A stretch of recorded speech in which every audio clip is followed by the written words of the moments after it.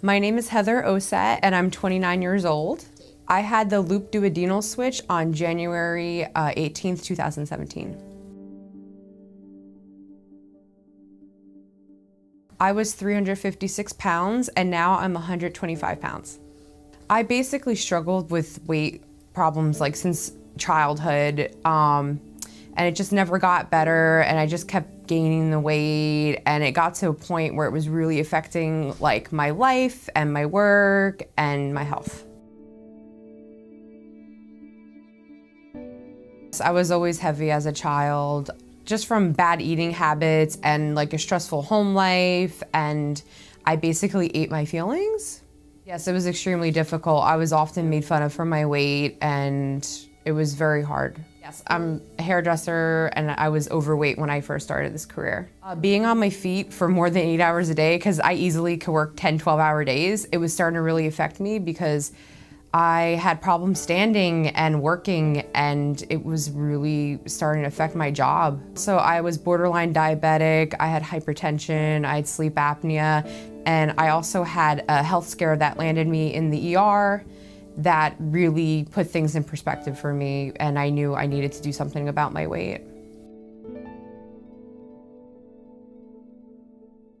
Honestly, like, I've tried everything. I've tried Jenny Craig, I tried Weight Watchers, I've tried every single diet. A coworker of mine suggested it because she knew like I tried changing my eating habits, and that still wasn't enough to lose the weight.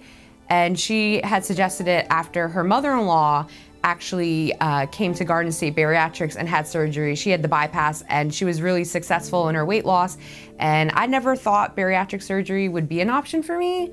So after talking with Dr. Urcision and Bella and the rest of the team at Garden State, I had the choice. I made the decision to have the loop duodenal switch because I felt like I needed to lose the most weight that I could possibly lose. And it just seemed like the right decision at the time, and I'm so glad I did.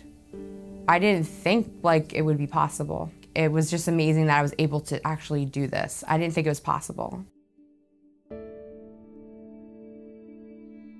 I am no longer pre-diabetic. I don't have hypertension. I don't have sleep apnea, so I don't have to use the machine at night.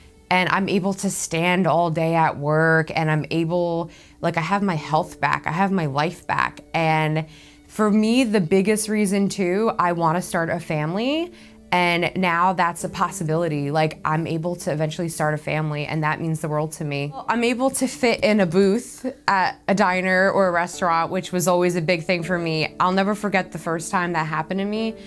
It was, me and my husband went to our local diner, and usually he'll be like, oh, you want a table or a booth? And I'll be like, oh, you know, table. Like, I'm not gonna sit in a booth because obviously I'm not gonna fit. So the waitress brought us over, and of course she put us in a booth, and I'm thinking, oh man, I'm not gonna fit in this booth and I'm gonna feel fat. And this was like a couple months after surgery. It might've been like 4 or 5 months post-op, and I fit in that booth. And I just remember just having the biggest smile on my face, and my husband, I just stared at him. He didn't even have to, he just knew. He like knew that was like my moment, that I actually fit in a booth and I didn't have to worry about, you know, putting my stomach over the table or trying to maneuver into this booth. I dated him my senior year in high school, and he was already graduated. So he already knew me when I was overweight, and at that point, I probably was like 230 something. But since we had been together, I had gained like another 130 something pounds, and he never said anything about my weight. And I asked him after my surgery, you know, how come you never told me like or said anything about my weight? And he was like, honestly, I never saw you like that. He didn't see me like that. And I always joke it was like a shallow Hal thing going on, but he loved me for me, and he still loves me for me. So he's just amazing. I had a lot of salon clients that I haven't seen in a while, or when we eventually moved salon locations from Milburn Ave to Essex Street, and a lot of them were like, oh, whatever happened to that really heavy set girl? She didn't come over here with you guys? And my coworker was good, like, yeah, she did. She just lost like over hundreds of pounds. So yeah, she's still here. They won't come up to me because they're like, I don't want to say anything because I'm not sure if that's her or not. If I changed my hair color, because I had blue hair when I was 356 pounds, they really wouldn't even recognize me. Only the blue hair kind of clues them in. I like hearing that they're like, I'm so glad you did this for your health, because that was like the #1 thing for me. And in the beginning, I'm not gonna lie, when people said, oh, you're so beautiful, and they're like, not like you weren't before, because I'm like, that kind of made me feel like maybe I didn't look my best. And one thing I know for sure, like I always had makeup on, I always dressed a certain way, and that's one thing that hasn't changed since surgery for me. I still dress the same way, just smaller clothes. And now not so, like I don't mind so much, because in the beginning, I'm not gonna lie, it kind of was off-putting hearing it all the time. But now I'm just so used to it. It's a life-changing event, and I'm just so glad that I was able to have this opportunity and this chance to have an actual life.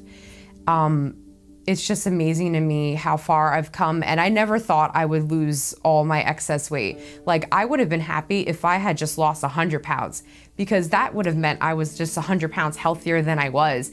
Never did I think in my wildest dreams that I would weigh 125 pounds today. And I'm just amazed at this whole process, and I'm just so happy to eventually start my family, and I have my health back, and it's no longer holding me back. Literally, my weight is no longer holding me back. Definitely do your research, talk to people. I know a lot of people reach out to me on my Instagram asking me questions, and I try to help.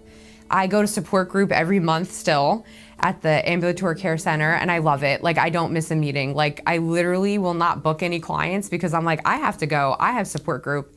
And it's just amazing. I love meeting people on their journeys, whether it be the beginning or before their surgery. And I just love helping people and hearing their experiences and struggles.